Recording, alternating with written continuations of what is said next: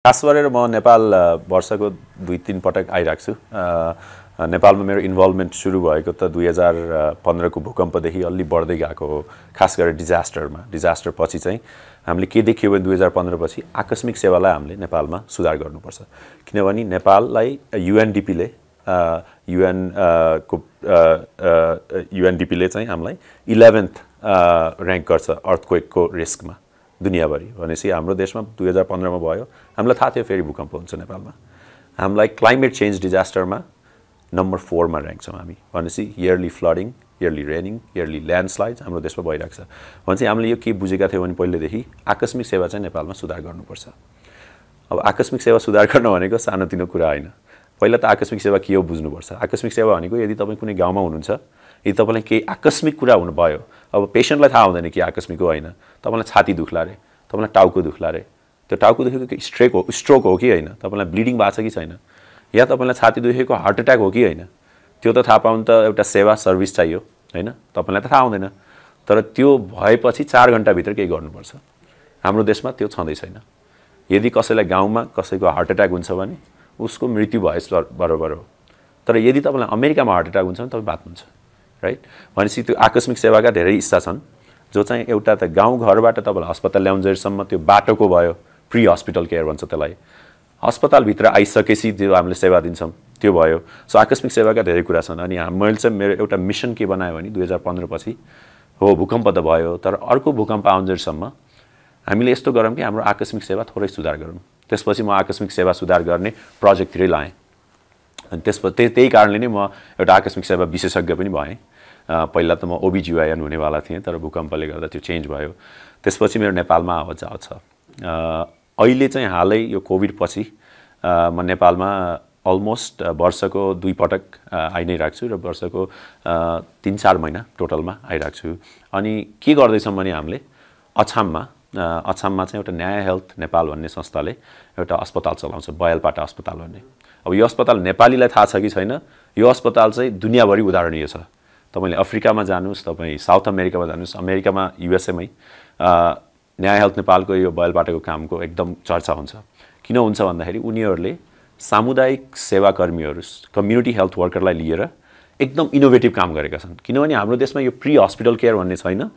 उनीहरूले चाहिँ community health वर्करलाई hospital बाहिर कसरी स्वास्थ्यका सेवाहरू प्रदान गर्न सकिन्छ घर घरमा, त्यो चाहिँ एकदम उदाहरणीय बनाएको छन्। यसको धेरै पब्लिकेसन छन्, यिनीहरूको धेरै चर्चा पनि हुन्छ। उहाँहरूसँग चाहिँ आबद्ध भएर 2-3 वर्ष अगाडि हामीले चाहिँ अछाममा कसरी यसलाई एउटा मोडल बनाएर आकस्मिक सेवा सुधार गर्न सकिन्छ। खास गरेर ट्रमा, तपाईँको यदि गाडी एक्सिडेन्ट हुन्छ, तपाईँ रुखबाट खस्नुहुन्छ, तपाईँको हात भाँचियो, त्यो एकदम धेरै हुन्छ। तपाईँको पहिरो गयो भनेपछि तपाईँलाई ट्रमा भयो, राइट। अर्थक्वेक भूकम्प गएपछि के हुन्छ, ट्रमा नै हुन्छ, राइट। ट्रामाले धेरै मान्छेको ज्यान जान्छ यो देशमा र उहाँहरूको प्री हस्पिटल केयरमा पनि खासै राम्रो उधार हुँदैन। त्यही भएर हामीले चाहिँ एउटा इनोभेटिभ प्रोग्राम के सुरु गरेका छौँ भने यिनी कम्युनिटी हेल्थ वर्करलाई कसरी यो ट्रामाको सर्भिस दिनलाई प्रयोग गर्ने, उहाँहरूको उपयोग गरेर कसरी ट्रामाका बिरामीहरूलाई अस्पताल आउनुभन्दा अगाडि स्थिर राख्ने, ताकि उहाँहरू अस्पताल आउन्जेलसम्म उहाँहरूको मृत्यु नहोस् या उहाँको अझै पनि कन्डिसन नराम्रो नहोस्। यो कार्यक्रम हामीले सुरु गरेको 1-2 वर्ष भयो त्यहाँ। त्यही सिलसिलामा नै अहिले म आएको। हाम्रो एउटा प्रोजेक्ट छ अनि त्यो प्रोजेक्टलाई चाहिँ एउटा त त्यसको स्टडी चलिरहेछ, त्यसलाई भयो कि भएन, हामीले गरेको कामले सुधार गर्यो कि गरेन त्यो हेर्नलाई। तर त्यही सिलसिलामा हामीले अर्को पनि के गर्दैछौँ भने एउटा मुभिजहरू बनाउँदैछौँ। मुभिज चाहिँ कस्तो भने अब त्यो स्क्रिप्ट पनि खास मैले नै लेखा हो। एउटा ग्लोबल हेल्थ मिडिया भन्ने ग्रुपसँग बनाउँदैछौँ, एउटा एनजिओ हो। अनि त्यसमा चाहिँ म नै एक्टिङ गरेको छु। अनि के छ भने त्यसमा हामीले समुदायका मान्छेलाई देखाउँछौँ कसरी सानो कुराहरू, मानौँ तपाईँको घरमा कसैलाई हैसाले काट्यो, त्यसलाई सुरुमा कसरी त्यसको टेक केयर गर्ने घरमा। यदि धेरै नै काटेको छ भने त्यसलाई रोक्ने कसरी, पहिला तपाईँ दबाब लगाउनुहुन्छ 15 मिनट, त्यसले पनि भएन भने टर्निकेट कसरी बनाउने घरमै। तपाईँले धागो भन्नाले कपडाबाट टर्निकेट बनाउन सक्नुहुन्छ, एकदम राम्रो। अस्पताल जानुभन्दा अगाडि त्यसले ज्यान बचाउँछ, ज्यान बचाएको देखाएको छ, राइट। तपाईँले तपाईँको मेरुदण्डलाई कसरी स्थिर गराउने, यी धेरै कुराहरू हुन्छन्। अब कसैले अब नेपालमा खसी खाएर चोकिङ गरेर निसासिएर मर्ने धेरैले चिन्नुहुन्छ।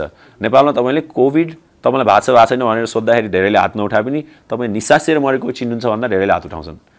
भनेपछि नेपालमा निसासिएर मर्ने त्यसको लागि हेल्थ सिस्टमै चाहिन्न, थोरै स्किल चाहिन्छ। त्यसलाई हाइमलिक भन्छ, यसरी अगाडि पेटबाट दबाएर त्यसलाई बचाउन सकिन्छ। त्यो कुरा पनि हामीले सिकाउँदैछौँ, यो भिडियो बनाउँदैछौँ त्यसको। सो यो चाहिँ हामीले 7-8 दिन फुल्ली कम्युनिटीमा यो भिडियो बनाउनु भनेर आएको हो।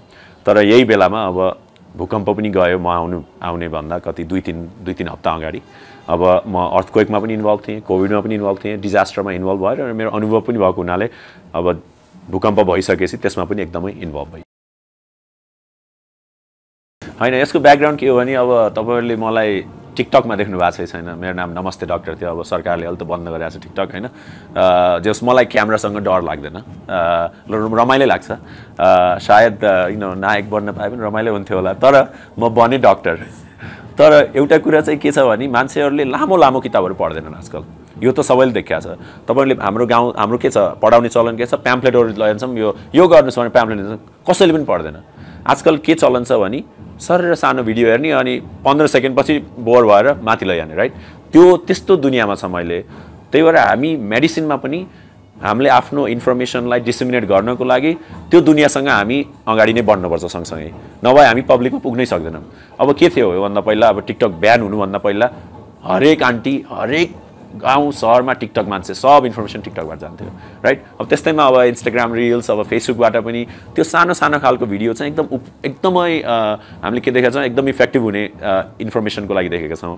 त्यही भएर हामीले चाहिँ के सोचेको भने यो ग्लोबल हेल्थ मिडिया ग्रुपको प्रोजेक्टसँग हामीले एकदम सही र एकदम हाम्रै समुदायमा सेटिङ भएको, जस्तै हाम्रै गाउँघरमा हामीले नै गएर त्यहाँ स्ट्रेचर बनाएको, राइट। त्यो देखाउन पायो भने आई थिङ्क त्यसले चाहिँ अलि एफेक्ट गर्छ कि भन्ने चाहिँ हाम्रो सोच हो। अब नायकको कुरामा त म एउटा सिपको कारणले पनि म नायक हुनु पर्यो, किनभने यो सिप पनि हो नि त, सिकाउने मान्छेको त सिप हुनु पर्यो। यो मेरो विशेषज्ञता नै यसमा भयो भनेपछि त्यो कारणले पनि म अब एउटा क्यामेरासँग नडराउने र एउटा सिप पनि भएको हुनाले नायक हुन पुग्यो। आम राङ्गेली यस्तो हो, किनभने हरेक आइडियल सोसाइटीमा के हुनुपर्छ भने आइडियल सोसाइटीमा चाहिँ तपाईँलाई केही नराम्रो हुन्छ, तपाईँले फोन गर्नुभयो, ल मानौँ एम्बुलेन्स, नेपालको एम्बुलेन्स सर्भिसको फोन नम्बर 102 मा फोन गर्नुभयो भने एम्बुलेन्स त्यहाँ 10-15 मिनटमा आइसकेर उहाँहरूलाई मद्दत गर्नुपर्ने, त्यो आइडियल हो। तर त्यो हाम्रो देशमा छैन। त्यो नभएको खण्डमा चाहिँ अब हामीले के गर्नु पर्यो त, घरमै भएकालाई, किनभने फर्स्ट रेस्पोन्डर भन्ने को हो नि त। यदि भूकम्प हुन्छ, तपाईँको जाजरकोटमा भूकम्प भएको छ भने तपाईँको फर्स्ट रेस्पोन्डर को हो? जाजरकोटकै मान्छे, राइट। सो जाजरकोटकै मान्छे फर्स्ट रेस्पोन्डर हुने र नेपाल आर्मी पुग्न 2 दिन लाग्ने, अरू डक्टर्सहरू पुग्न 1 दिन लाग्ने भनेपछि त त्यो मान्छे त्यहाँ बिरामी भएको मान्छे त उसको ब्लिडिङ भएको छ भने त त्यति बेरसम्म त मरिसक्छ, राइट।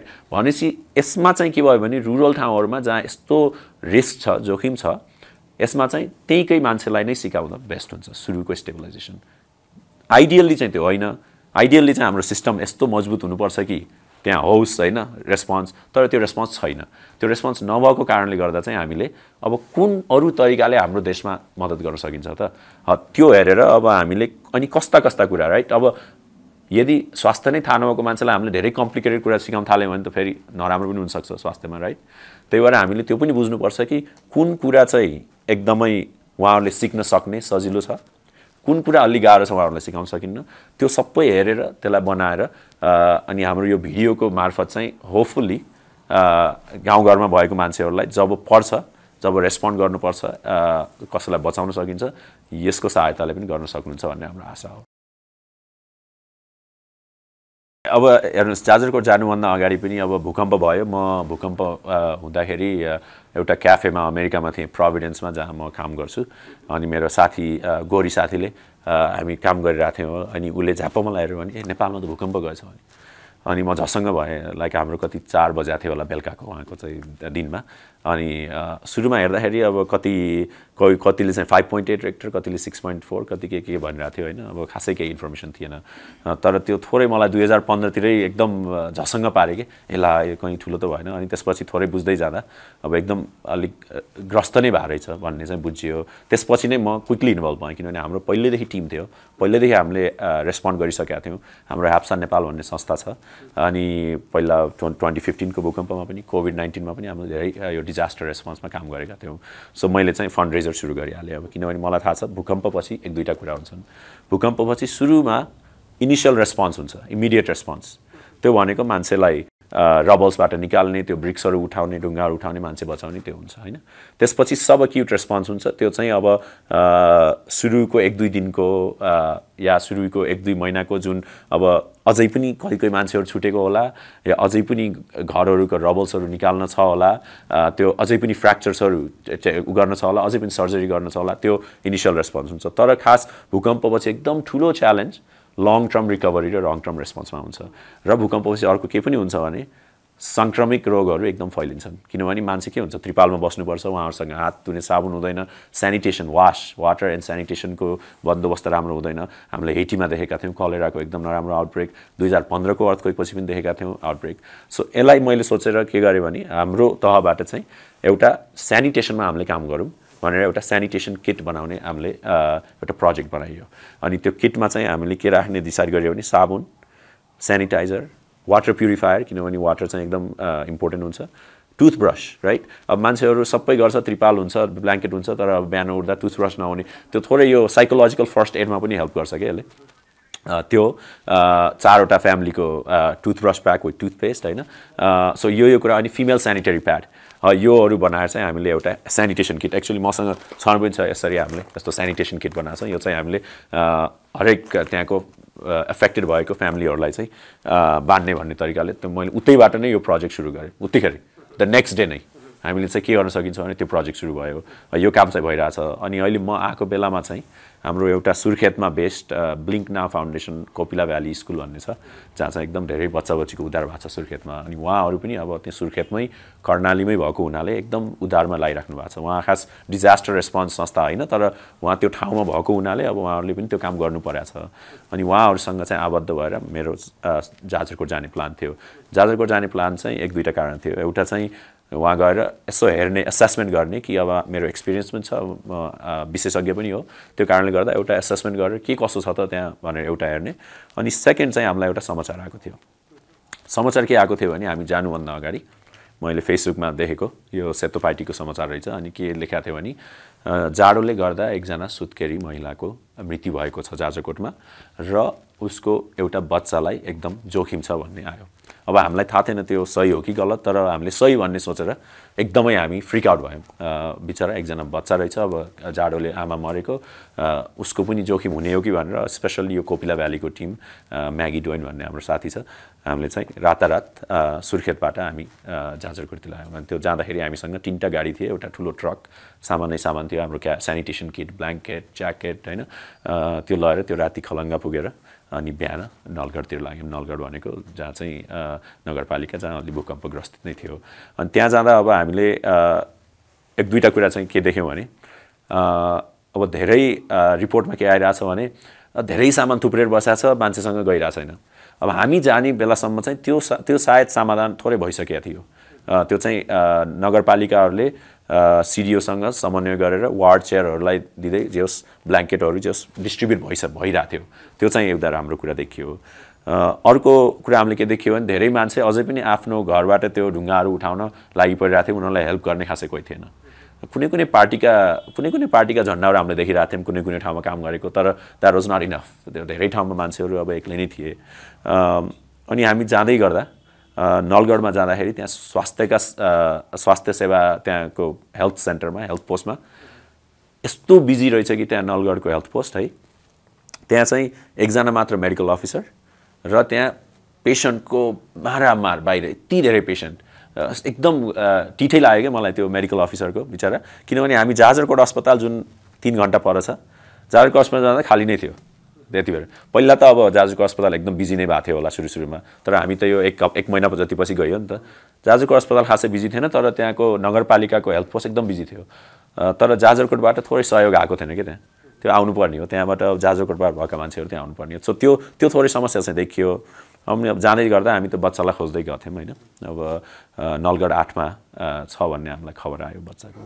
अनि त्यसपछि अब हामी चाहिँ अब आत्तिँदै नै बच्चालाई जतिसक्दो छिटो उसको अब स्वास्थ्यको समस्या हो कि के हो हैन उसलाई चाहिँ सामग्रीहरू लिएर गएको थियौँ।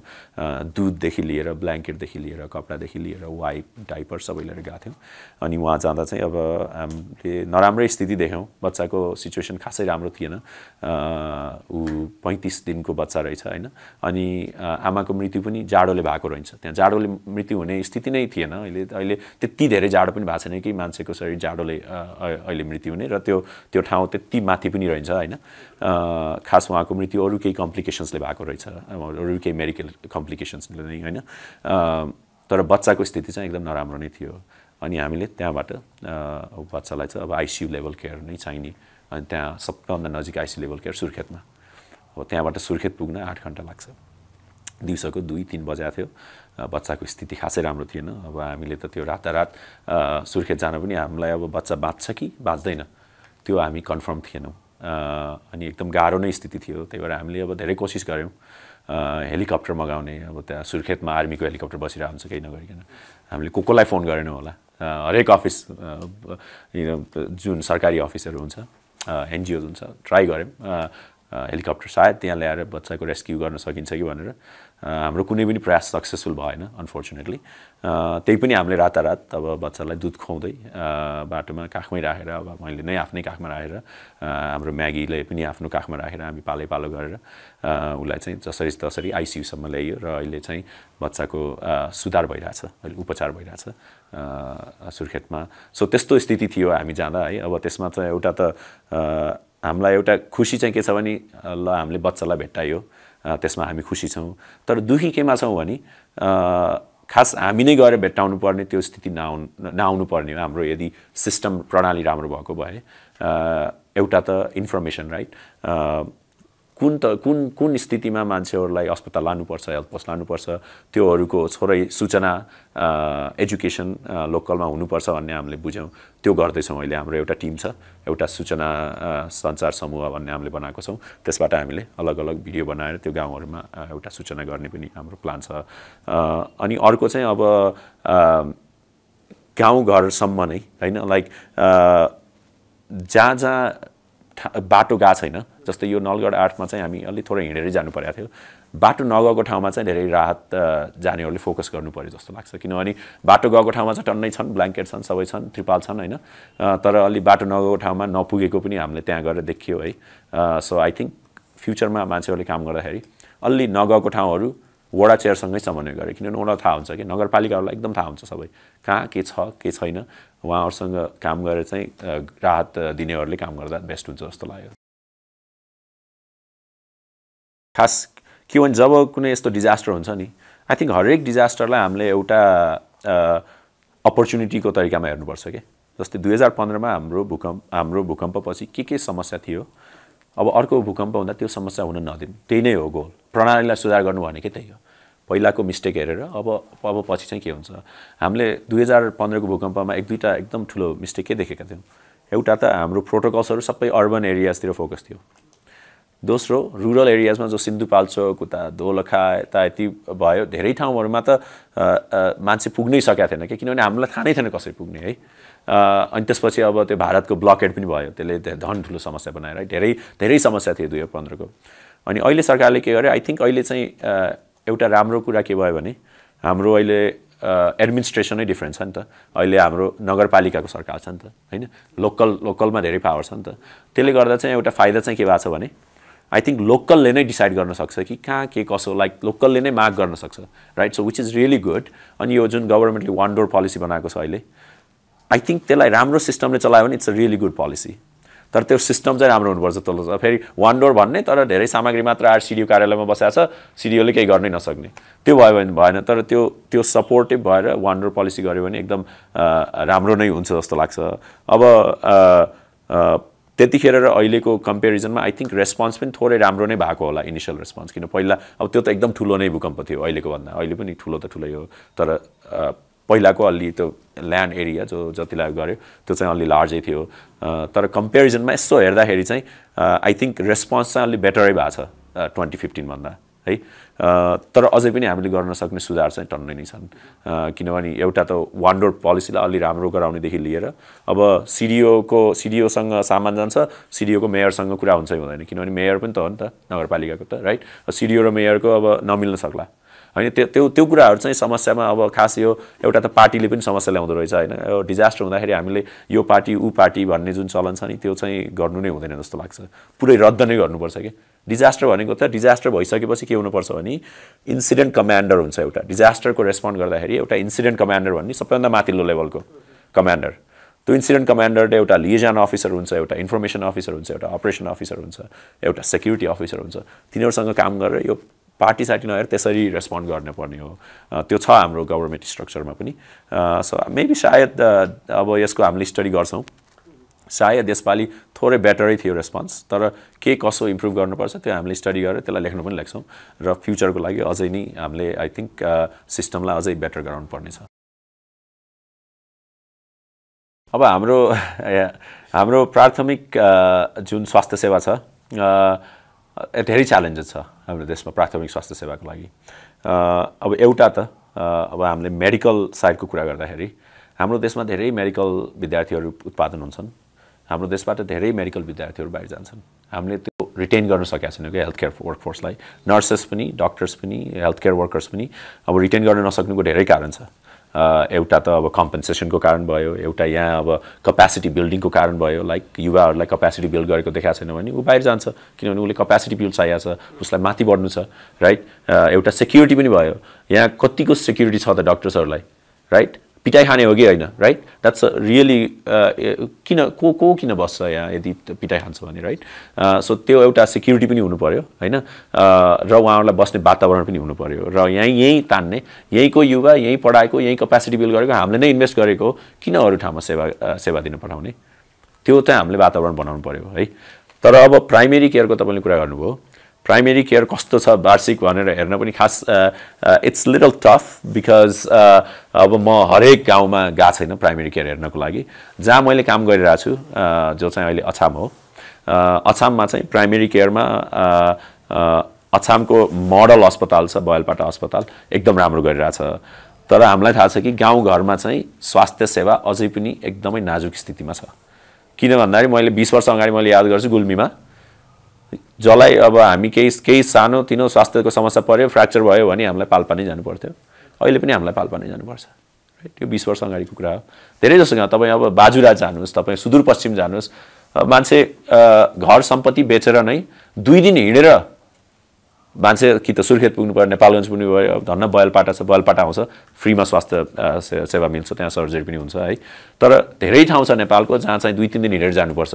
तपाईले सानोतिनो थोरै कम्प्लिकेटेड भयो भने अनि त्यसको लागि धेरै पैसा पनि जाया हुन्छ मान्छे सो त्यस्तो इम्प्रुभ छ जस्तो लाग्दैन मलाई रुरल एरियाजमा आई थिंक नेपाल खास 70-80% मान्छे रुरल एरियामै बस्छन् तर हाम्रो के छ भने फोकस धेरै शहरमा छ सबै यहाँ ठुला हस्पिटलहरु शहरमै छन् हैन अनि गाउँतिरको चाहिँ धेरै काम भएको छैन जस्तो लाग्छ मलाई त्यसमा चाहिँ फोकस गर्ने मेरो उद्देश्य नै हो खास मेरो फोकसै गाउँतिर रुरल एरियाजका मान्छेहरुलाई कसरी सहायता दिने I think that should be our focus हामीले हाम्रो स्वास्थ्य प्रणाली मजबुत गर्ने हो भने हामीले हाम्रो देशको भूगोलको बारेमा सोचेनौं र हाम्रो देश रुरल देश हो भन्ने सोचेनौं भने त्यो स्वास्थ्य प्रणाली मजबुत हुन सक्छ जस्तो लाग्दैन सो हामीले चाहिँ नेपालमा सबैभन्दा पहिलो नेपालको संस्थागत विष सूचना केन्द्र या इन्स्टिट्युशनल पोइजन सेन्टर भनेर खोलिसकेका छौं यो खास किन हामीले सुरु गर्यौं भन्दाखेरि 2021 मा हाम्रो सरकारले एउटा म्यान्डेट लेख्यो हाम्रो स्वास्थ्य मन्त्रालयले त्यो म्यान्डेटमा चाहिँ 39 वटा बुँदा थिए 39 वटा बुँदामा चाहिँ यी बुँदाहरुमा चाहिँ काम गर्ने हो भने हाम्रो इमर्जेन्सी आकस्मिक स्वास्थ्य प्रणाली मजबुत हुन्छ भनेर लेखेको थियो त्यसमा नम्बर 11 मा चाहिँ नेपालमा एउटा नेशनल पोइजन सेन्टर हुनुपर्छ भनेर लेखेको थियो त्यसलाई लिएर अनि मलाई चाहिँ यो खास पोइजनिङमा इन्ट्रेस्ट पनि छ र मलाई यो मानसिक स्वास्थ्यमा पनि इन्ट्रेस्ट छ खास गरेर कोभिडमा म एकदम इन्भल्भ भएँ नेपालमा र कोभिडमा मैले के पनि देखेँ भने म कोभिडमा नघुमेको डिस्ट्रिक्ट खासै धेरै छैन नेपालमा धेरै तालिम दिन म हिँडेँ फिमेल कम्युनिटी हेल्थ भलन्टियर्सलाई अनि त्यहाँ जाँदाखेरि एउटा त समुदायको मानसिक मेन्टल हेल्थ है अनि त्यसपछि वो एफसीएचबीहरुको पनि मेन्टल हेल्थमा एकदम ठूलो समस्या देखियो के अनि उहाँहरुले कसैले न कसैले नेपालमा आत्महत्या गरेकोलाई नचिनेको छैन के नेपालको तपाईँले कोही नेपालीलाई सोध्नुहोस् तपाईँले कोही आत्महत्या गरेको चिन्नु भएको छैन भन्ने चिनेछ नै भन्छ राइट यति धेरै छ हाम्रो देशमा आत्महत्याको दर र हरेक वर्ष यो बढिरहेछ र प्रतिदिन हाम्रो देशमा 16 देखि 18 मान्छेले आत्महत्या गरेको छ लाइक औसतमा भनेपछि यो एउटा त आत्महत्याको प्रकोप बढ्ने र अर्को चाहिँ पोइजनिङ चाहिँ अब धेरै कुराबाट हुन्छ एउटा पेस्टिसाइडले धेरै एकदम पेस्टिसाइड एकदम प्रयोग गर्छन् नेपालमा हैन पेस्टिसाइडले मान्छे एकदम सिकिस्त बिरामी हुन्छन् अर्को चाहिँ अरु कमन दबाई पनि जस्तै प्यारासिटामोल थाइरोइडको दबाईहरू डायबिटिसका दबाईहरू बच्चा बच्चीहरूले एक्सिडेन्टली पनि खाने या धेरै तरिकाले पोइजनिङ हुन्छ पोइजनिङ जस्ट सुसाइड मात्र पोइजनिङ हैन पोइजनिङ अरु तरिकाले पनि हुन्छ अनि धेरै जसो पोइजनिङ खाएर सुसाइड गर्न खोज्ने मान्छेको खास त्यो त्यो डिसिजन झ्याप्प हुन्छ के त्यो प्लान गरेको पनि हुँदैन मान्छे धेरै हुन्छन् तर यसलाई चाहिँ हामीले मद्दत गर्नको लागि हाम्रो देशमा धेरै डाक्टर्सहरू छन् अनुभवी पनि छन् र यसमा काम गरेका पनि छन् तर हाम्रो देशमा मेडिकल टक्सिकोलोजिस्ट भनेर छैन जुन चाहिँ मेन एक्सपर्टिज हो अनि हाम्रो देशमा एउटा संस्थागत पोइजन सेन्टर भनेर पनि छैन अब अमेरिकामा के हुन्छ भने यदि मेरो अस्पतालमा कोही पोइजनिङ खाएर आयो भने सबै त एउटै डाक्टरलाई थाहा हुँदैन नि त हैन डिफ्रेन्ट फिल्डका हुन्छन् अनि मलाई चाहिँ पोइजनिङको आयो मैले के गर्छु भने एउटा फोन नम्बर छ अमेरिकामा 1-800-222-2222 सस्तो क्विक फोन नम्बर त्यहाँ फोन गरेर मैले भन्छु मलाई यो पोइजनिङको आछ के गर्ने राइट त्यहाँ एक्सपर्ट हुन्छन् त्यो एक्सपर्टहरूले मद्दत गर्छन् के यसलाई यसरी म्यानेज गर्नुपर्छ किनभने पोइजनिङ कम्प्लिकेटेड हुन सक्छ राइट सो त्यो कारणले गर्दा हामीले एउटा त त्यो सपोर्ट प्रोभाइड गर्न यहाँ हाम्रो स्वास्थ्य कर्मीहरूलाई कोही पोइजनिङका केसेस आयो भने एक्सपर्टिज हेल्प अनि हाम्रो पोइजन सेन्टरमा चाहिँ 3 जना एक्सपर्ट डाक्टर हुनुहुन्छ उहाँहरूलाई हामीले ट्रेन गरेको छौं इन्टरनेशनली नै ट्रेन हुनुभयो उहाँहरू इन्टरनेशनल प्रोग्राममा अनि उहाँहरूले सकेको गर्नुहुन्छ उहाँहरूले नसकेको चाहिँ हाम्रो एउटा इन्टरनेशनल एक्सपर्ट ग्रुप छ त्यो ग्रुपमा उहाँहरूले मेसेज पठाउनुहुन्छ र त्यहाँ चाहिँ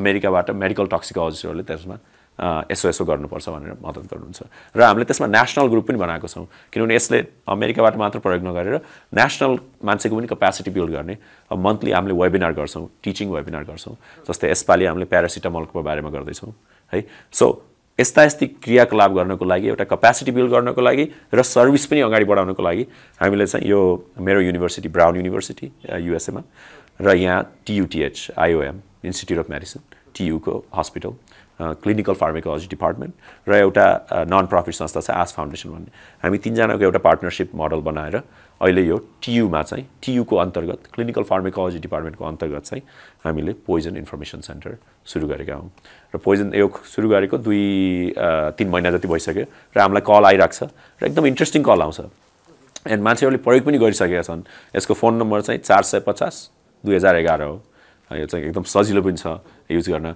अनि अब एउटा कारण चाहिँ यो हो हामीले यसलाई सुरु गरेको अर्को कारण चाहिँ के पनि छ भने यसले पैसा बचाउन पनि मद्दत गर्छ कसरी पैसा बचाउन मद्दत गर्छ भन्दाखेरि यदि मानम तपाईले बाजुराको गाउँबाट कुनै बच्चाले पोइजनिङ खाएर हामीलाई हेल्थ पोस्टबाट फोन आयो राइट केही खायो अब हेल्थ पोस्टको मान्छेलाई थाहा छैन रे पोइजनिङको बारेमा अनि उले हामीलाई सोध्यो कि यो खाएको के गर्नुपर्छ धेरै जसो पोइजनिङको केसलाई त्यही राखेर अब्जर्भ गर्दा पनि हुन्छ के धेरै जसोलाई जग्गै बेचेर तपाईले यता नेपालगञ्जै ल्याउनु पर्छ भन्ने छैन धेरै जसोलाई त्यति धेरै पैसा खर्च गरेर कतै अनि लय पनि कहाँ लैजाने त अनि त्यो एन्टिडोट भएको ठाउँमा लैजानु पर्यो एन्टिभेनम भएको ठाउँमा लैजानु पर्यो त्यो पनि हामीले सजेस्ट गर्छौं यो ठाउँमा यो छ यहाँ चाहिँ लादा हुन्छ भनेसी यसले मान्छेलाई अलि दुःख हुनबाट पनि बचाउँछ जस्तो लाग्छ किनभने सबै पोइजनिङका केस अब सबै जस्तै बच्चाले अलि कम डोजमा खाएको छ भने त्यसलाई त्यही हेर्दा पनि हुन्छ के त्यसलाई चाहिँ मोनिटर गरेर सो यी 2-3टा कुरा छन् हामीले पोइजन सेन्टर सुरु गर्नुमा अब यो चाहिँ एउटा खास हाम्रो पाइलट स्टडी जस्तो पनि हो हामीले हेर्दै छौं यसले काम गर्छ कि गर्दैन कतिको उपयुक्त हुन्छ त अब अमेरिकामा जस्तो छ त्यस्तै नेपालमा पनि उस्तै लागू हुनुपर्छ भन्ने छैन हैन यो चाहिँ नेपालमा कस्तो हुन्छ भनेर हामीले एउटा अनुसन्धानको रूपमा हेर्दै छौं अहिले अब यो अनुसन्धान कस्तो हुन्छ त्यसपछि चाहिँ हाम्रो मुख्य माग के हुनेछ भने सरकार तपाईले लेखेको म्यान्डेट हो नि त यो त भन्छ हामीले गरेर देखायौं यसरी गर्नु पर्दो रहेछ अब तपाईले यसमा इन्भेस्ट गर्नुस् राइट हाम्रो सरकारले हाम्रो जनतामा इन्भेस्ट गर्नु नै पर्छ र यिनी तरिका हुन् कि इन्भेस्ट गर्ने खास मान्छेलाई कसरी हेल्प गर्ने त भन्दा यस्ता कुरा चाहिने सर्भिस बनाऊ सो हामीले चाहिँ देखाउँदै छौं एउटा एकाडेमिक्स हामीले चाहिँ देखाउँदै छौं कि ल यस्तो गरेपछि चाहिँ हुँदो रहेछ या हुँदो रहन्छ के सिक्छौं त्यो चाहिँ हामीले सरकारलाई भन्छौं र हाम्रो आशा छ कि स्वास्थ्य मन्त्रालयले हाम्रो सरकारका मान्छेहरूले चाहिँ यसलाई अलि सिरियस लिएर यसको लागि बजेट दिनुपर्छ यसको लागि टीयूलाई बजेट दिनुपर्छ राइट नभए हुँदैन सो द्याट्स द पोइन्ट हो एकदम हाम्रो इनॉग्रेसन अब 1-2 दिनमा हुँदैछ अनि त्यसको लागि चाहिँ हामीले स्वास्थ्य मन्त्रीलाई पनि निमन्त्रणा दिएका छौँ उहाँले आउँछु भन्नुभएको छ अब यो इनग्रेसन चाहिँ काठमाडौँमै हुने भएको हुनाले अब यहाँ आकस्मिक सेवाका विशेषज्ञहरू अरू पोइजनिङमा काम गर्ने विशेषज्ञहरू र आइसियु लेभलका विशेषज्ञहरू र कमन जे पब्लिक हेल्थमा काम गर्ने पेस्टिसाइडमा काम गर्ने हाम्रो यो स्वास्थ्य मन्त्रालयका डिफ्रेन्ट विभागका मान्छेहरू सबैलाई हामीले निमन्त्रणा पठाएका छौँ अब इनग्रेसन त एउटा फर्मल इभेन्ट हामी ल छमै भनेर एउटा देखाउन पनि हो तर खास देखाउन यो इनग्रेसनले देखाउनुभन्दा पनि हाम्रो कामले देखाउने हो सो हामीलाई आशा छ कि यो यहाँबाट उपलब्ध हुने सर्भिसहरूले नेपालका सबै डाक्टरहरूलाई मद्दत गर्छ र मैले डाक्टरहरूलाई के पनि भन्छु भने यसलाई चाहिँ तपाईँहरूलाई उत्तर थाहा भए पनि कल गर्नुहोस् के तपाईलाई यो कसैलाई उत्तर थाहा छैन र तपाईले जान्नु भएको छैन सिकाउनलाई मात्र बनाएको होइन यो चाहिँ हामीले एउटा रेकर्ड पनि गर्न मिल्छ कि नेपालमा कति पोइजनिङ हुन्छन् सेकेन्ड हामी सबैलाई सबै कुरा थाहा हुँदैन कहिले काहीँ मिस हुन सक्छ र तपाईको दिमागबाट पनि यो बोझ हट्यो नि त तपाईलाई अरु कसैले यो गर्दिदैछ हैन भनेपछि त्यो युजफुल पनि हुन्छ के सो मैले चाहिँ सबैलाई आग्रह गर्छु यदि पोइजनिङका सस्पेक्टेड केही केस हुन्छन् भने त्यो फोन नम्बरमा चाहिँ फोन गर्दा बेस्ट हुन्छ एकदम क्लिक चाहिँ गर्छ तर नेपालीको बानी चाहिँ के हुँदो रहेछ भने यसरी नेपाली भन्ने कसरी थाहा हुँदो रहेछ भने हरेक देशमा जाँदा जे देख्दा पनि आहा यो त नेपाल जस्तो छ है भन्ने लाग्ने के हरेक देशमा जस्तै म अब साउथ अमेरिका पेरुमा गएर पनि मैले पढाएको छु ट्रपिकल मेडिसिन लामो समयसम्म बसेँ अफ्रिका रवान्डातिर पनि म गएको छु हैन अब युरोपका त धेरै देशहरूमा गइसकेको छु साउथ एसियामा मैले पाकिस्तानमा पनि मेरो पढाइ खास उर्दूमा पनि हो अनि म पाकिस्तानमा पनि गएको छु पाकिस्तानमा त्यहाँ सीपीआर चोकिङ प्रोग्राममा पनि म इन्भल्भ भएको छु भारतमा त मैले पढेकै हो एक वर्ष म अन्डरग्रेड हुँदाखेरि भनेपछि म धेरै ठाउँमा गइसकेको छु दुनियाँको अनि एउटा त नेपालको झझल्को धेरै ठाउँमा आउँछ है थोरै डाँडाकाँडा देख्यो कि यो मेरै गाउँ जस्तो लाग्छ हैन तर अर्को कुरा चाहिँ एउटा समस्याहरू धेरै देशहरूका कमन पनि छन् जस्तो लाग्छ जस्तै पेरु अब जस्तै अमेरिकाको र नेपालको समस्या एउटै नहोला किनभने हामी डिफ्रेन्ट तहका देश भयौँ तर जस्तै Pakistan Peru right even different parts of India समस्याहरू धेरै सिमिलरै छन् कि रवान्डा राइट आई थिंक त्यो देशहरू जस्तै रवान्डाले आई थिंक आफ्नो स्वास्थ्य विभागमा एकदम राम्रो उनीहरूको 1990s देखि अहिलेसम्मको हेर्ने हो भने त्यो प्रोग्रेसन यस्तो राम्रो गरेछ है त्यहाँबाट सिक्नुपर्ने हामीलाई धेरै छ सो आई थिंक एकअर्काबाट यसरी देश विदेश घुम्दा सिक्ने मौका पनि मिल्छ एउटा त अनि अर्को चाहिँ आई थिंक हामीले पनि गर्न सक्छौं जस्तो लाग्छ अरूको सक्सेस देख्दाखेरि सो त्यो चाहिँ अनुभव एकदम यो देशहरू घुम्दाखेरि हुन्छ अनि यस्तो हो अब म चाहिँ सानोमा गए नेपालबाट गाउँमै हुर्केको अनि मलाई चाहिँ बाबाले पहिलोचोटि फोन गर्दाखेरि के भन्नुभएको थियो भने अब हामी चाहिँ त्यतिखेर के गर्नु पर्थ्यो भने बाबाको फोन आयो अनि त्यो फोनको मान्छे आएर हामीलाई भोलि यो टाइममा फोन आउँछ भन्थ्यो अनि हामी चाहिँ कति घण्टा हिँडेर कुरेर अब फोन आउँछ भने कुरेर बस्नु पर्थ्यो हैन अनि फोन उठाउँदा म एक्साइटेड थिएँ मलाई यति चाहिँ याद छ कि सानै थिएँ यो सुरुमा के भनेको छ अलि राम्ररी पढ है डाक्टर बन्नुपर्छ यहाँ आएर हैन त्यही भएर मैले अमेरिका ल्याउँछु भनेर भन्नु त्यो चाहिँ मलाई याद छ त्यसपछि मेरो दिमागमा थियो कि यसले मैले पढेर डाक्टर चाहिँ बन्नुपर्छ है भन्ने चाहिँ थियो हैन तर किन डाक्टर बन्नुपर्छ त खास के कारणले कति छन् डाक्टर बनेका हैन डाक्टर बन्ने तरिका धेरै छन् तर मेरो चाहिँ के भयो भने 2010 मा म त्यही उर्दू हिन्दी पढ्ने सिलसिलामा भारत आएँ अमेरिका गइसकेको थिएँ 2003 मा गएको थिएँ त्यहाँ गएपछि म अब अलमोस्ट भुलिसकेको थिएँ म सानै थिएँ हैन तर 2010 मा त्यहाँ पढ्न आउनुले चाहिँ मलाई के गर्यो भने मलाई चाहिँ नेपाल पनि लिएर आयो नेपाल लिएर आयो मैले बल्ल सम्झेँ मलाई याद भयो कि मैले सँगै काम गर्ने साथीहरू त अहिले इन्डियामा भाडा माझ्दै रहेछ एकजनाले राइट भनेपछि मैले सोचेँ मैले के गरिरहेको छु र म यो ठाउँमा पुगेर ऊ बिचरा भाडा माझ्नु पर्यो म चाहिँ यहाँ घुमिरहेको छु राइट त्यो उस र ममा के फरक मैले त केही गरेको छैन भनेपछि मलाई त कुनै भाग्यले मलाई त्यहाँ लग्यो राइट मैले केही गरेर होइन मलाई भाग्यले लग्यो भनेपछि त्यो भाग्यको मैले सदुपयोग चाहिँ गर्नुपर्छ जस्तो लाग्यो त्यो दिनदेखि चाहिँ त्यसपछि चाहिँ मेरो दिमाग के आयो भने अब ल समहाउ मैले यतातिर कन्ट्रिब्युट गर्नुपर्छ त्यतिखेर मैले 2010 मा ह्याप्सा नेपाल खोलेको है त्यसपछि अब जति गर्न खोज्यो त्यति काम हुँदै जाँदो रहेछ त्यति सिकिँदै गइदो रहेछ हैन अब त्यसपछि पढ्न पनि पढियो अब अरु धेरै भाग्यले पनि साथ दियो र मेडिकल स्कुल पनि म छिरे अब त्यसपछि मैले हार्वर्डमा पब्लिक हेल्थ पढ्ने पनि मौका पाएँ अनि धेरै कुरा सिकियो अनि त्यो सिक्दा चाहिँ मेरो जुन प्यासन थियो जुन सानोको जुन प्यासन ल म डाक्टर बन्छु भन्ने थियो र मेरो फर्मेटिभ एक्सपिरियन्सेस मेरो गाउँको एक्सपिरियन्स थियो त्यसलाई चाहिँ केही गरेर मैले पनि हात दिएर त्यहाँको मान्छेलाई त्यहाँको स्वास्थ्यलाई माथि ल्याउनुपर्छ भन्ने मेरो चाहिँ त्यो प्राइमेरी मोटिभेसनै मेरो त्यही हो जिन्दगीको अनि त्यो चाहिँ अब लामो समयदेखि फर्म हुँदै आएको तर अहिले चाहिँ के छ भने मोटिभेसन धेरैको हुन्छ तर आई थिङ्क गर्ने भाग्य चाहिँ कता कतिलाई मात्र मिल्छ सो त्यसमा चाहिँ म एकदम अब भाग्यलाई नै आभारी प्रकट गर्छु किनभने मलाई अहिले मौका मिलेको छ त्यो गर्ने म त्यो पोजिसनमा छु त्यही भएर नै गरेको छु आई थिङ्क मेरो पोजिसनमा अरू पनि कोही हुन्थ्यो भने त्यही नै गर्थ्यो होला जस्तो लाग्छ हुन्छ त्यो हरेक दिन हुन्छ साँच्चै हैन यहाँ चाहिँ अब तर त्यसले त्यो हुँदैमा मेरो चाहिँ के छ भने आई थिङ्क धेरै सिस्टमेटिक च्यालेन्ज छ के सिस्टमिक च्यालेन्ज छ गाह्रो नै छ यहाँ आई थिङ्क मैले पनि गाह्रो नै लाग्छ मलाई काम गर्न धेरै धेरै तरिकामा तर एउटा कुरा चाहिँ मलाई के थाहा छ भने नेपाली जनताहरूलाई चाहिँ यो चाहिएको छ राइट लाइक तपाईँले यो नसोच्नुहोस् कि तपाईँको प्रणालीले तपाईँलाई के दिएको छ तपाईँले यो सोच्नु कि नेपाली जनता कस्तो छ खास नेपाली जनता कहाँ बस्छ नेपाली जनतालाई कस्ता दुःख छन् ती दुःख त रियल हुन् नि म हरेक पटक यहाँबाट कतार उड्छु कतारबाट अमेरिका उड्छु हरेक पटक म कतार जाँदाखेरि नेपालका कैयौँ सयौँ युवा मेरो साइडहरूमा बसिरहेका हुन्छन् सबै कतार झर्छन् काम गर्छन् त्यसमा सायद धेरैको त लास पनि फर्किन्छ राइट कतारबाट त्यो हामीलाई थाहा छँदैछ तपाईँ हरेक गाउँमा जानुहोस् कसैको छोरा कि त गल्फमा छ कि त कतै छ कि त कोरियामा छ काम गर्न गएको छ राइट कसैको छोरी गएको छ राइट सो नेपालको खास त्यो हाम्रो रियालिटी त्यस्तो छ कि हाम्रो युवाहरू बाहिर जानु परेको छ हाम्रो इकोनोमिक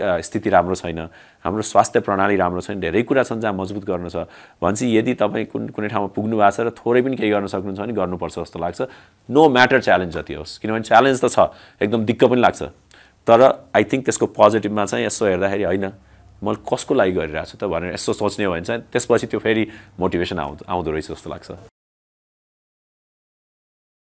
एउटा एकदम सिम्पल मैले इन्सिडेन्ट भन्छु म लास्ट इयर चाहिँ म बयलपाटा अस्पताल यो नयाँ हेल्थ नेपालको अस्पताल अछाममा हुँदाखेरि चाहिँ मैले एकजना 4 वर्षको बच्चालाई भेटेको थिएँ ऊ बच्चाको चाहिँ एकदम नराम्रो स्थिति उसको मम्मी बित्नु भएको अब उसको बुवाको बारेमा केही थाहा नै तर उसको चाहिँ त्यहाँ उसको लाइक हरेक हड्डी नै भाँचेर आएको थियो बच्चा किनभने उसलाई अब in a way domestic abuse सायद त्यो उसको फादरले नै गरेको भन्ने शङ्का थियो त्यतिखेर उसलाई मैले पहिलोपटक भेटेँ यस्तो अब जुन यो मनै बग्ले अब कस्तो फिलिङ भयो कि होइन अब त थाहा नै थिएन अब त्यहाँ चाहिँ अब त्यो बच्चालाई न त अब जाने ठाउँ छ बच्चाको त्यस्तो स्थिति छ उसलाई चाहिँ हामीले यो कोपिला भ्यालीमा मैले फोन गरेँ त्यतिखेर चिनेको थिएँ अनि यस्तो बच्चा छ उसको हामीले उद्धार गर्दैछौँ तर उसलाई चाहिँ घर चाहियो एउटा अनि उहाँहरूले केही क्वेसन्स नसोधिकन अब लिगल्ली के कस्टडी गर्नुपर्ने सबै गरेर एक्सेप्ट गर्नुभयो मैले लिएर गएँ त्यो बच्चालाई है अछामदेखि सुर्खेतसम्म त्यो 1 वर्ष भयो अहिले म त्यो बच्चालाई 2 पटक भेट्न आइसकेँ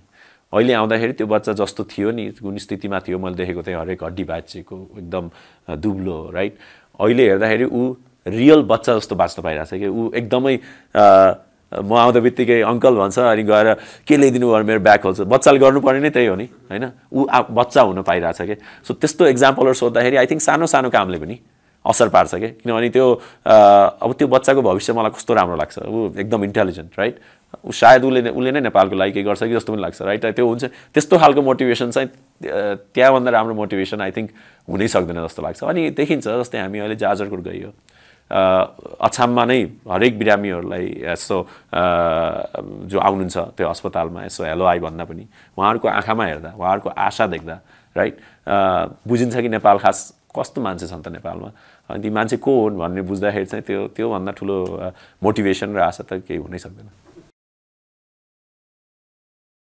एब्सोल्युटली छ मेरो अब म त मेरो गोल भनेको चाहिँ म मर्नुभन्दा अगाडि नेपालमा आकस्मिक सेवा यस्तो मजाले सुधारियोस् कि हरेक रुरल ठाउँमा पनि राम्रो राम्रो आकस्मिक सेवा मान्छेलाई एक्सेसिबल होस् अब त्यसको लागि काम धेरै नै छ सिस्टम बनाउनु पर्ने छ सेन्ट्रलदेखि लोकलसम्म काम गर्नुपर्ने हुन्छ धेरै च्यालेन्जेस छ तर कोसिस चाहिँ गर्ने हो आफूले गर्न सकिन्छरी होपफुल्ली एटलिस्ट हामीले स्वास्थ्य प्रणालीलाई एटलिस्ट मान्छेलाई यो दिन सक्यौँ कि ल म चाहिँ गाउँमा स्वास्थ्य सेवा नपाएर चाहिँ मर्दिनँ है भन्ने मान्छेलाई त्यो आत्मविश्वास भयो आफ्नो देशबाट भने सायद धेरै मान्छे जान पनि खोज्दैन बाहिर जस्तो लाग्छ मलाई राइट सो त्यो चाहिँ मलाई होपफुल्ली एटलिस्ट स्वास्थ्यको हिसाबबाट चाहिँ त्यो चाहिँ आत्मविश्वास या र साँच्चैकै सर्भिस चाहिँ एकदम उपलब्ध गराउनु मन छ अब त्यो गर्नलाई एक्लै हुँदैन मुट्ठी नै चाहिन्छ र त्यसमा अब म मात्र होइन यही नेपालकै मान्छे नै चाहिन्छन् म त एउटा सायद एङ्कर मात्र भएर पनि होपफुली त्यसलाई चाहिँ अगाडि बढाउन सक्छु भन्ने मेरो आशा छ यो ग्लोबल हेल्थ मिडियाको युट्युब च्यानल छ तर मैले पनि मेरो सोसल मिडियामा सेयर गरिहाल्छु अब मलाई धेरैले नमस्ते डक्टरको नाममा चिन्नुहुन्छ टिकटकमा त तर मेरो इन्स्टाग्राम पनि छ नमस्ते डक हो त्यसमा मैले राखिरहनै हुन्छु प्लस अरू सञ्जालबाट पनि हामीले त्यसलाई अगाडि बढाइन्छ सो पुर्याउने अब बनाइसकेपछि त पब्लिकसम्म पुर्याउने नै हो सो त्यसरी हेर्न सक्नुहुन्छ तर युट्युबमा उपलब्ध हुन्छ कहिलेसम्ममा हेर्न पाउने आई थिङ्क एटलिस्ट यो एडिटिङ सबै गर्दा त 6 महिना जस्तो लाग्छ होला बट अब यो एउटा जान्नुपर्ने चाहिँ यो खास नेपालको लागि मात्र बनेका भिडियो होइनन् यो video Africa south America USA सब ठाउँतिर नै उपलब्ध हुने भिडियो हुन् सो यसको डबिङ चाहिँ इङ्ग्लिसमा पनि हुन्छ र हामीले नेपालीको लागि नेपालीमा पनि डबिङ गर्छौँ